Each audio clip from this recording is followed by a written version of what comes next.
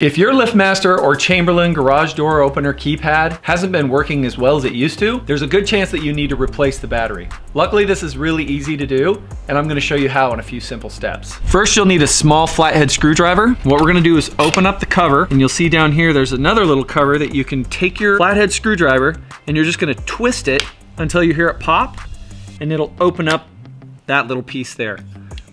Then you can also take it, pry that battery out, and this is usually gonna be a 9-volt battery.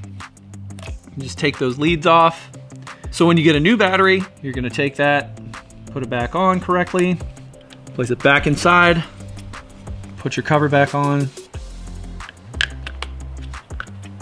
push up, and that's all there is to it. If that's something you don't feel like handling, or if you have any other problems with your garage door or garage door opener, please contact us today. We can help.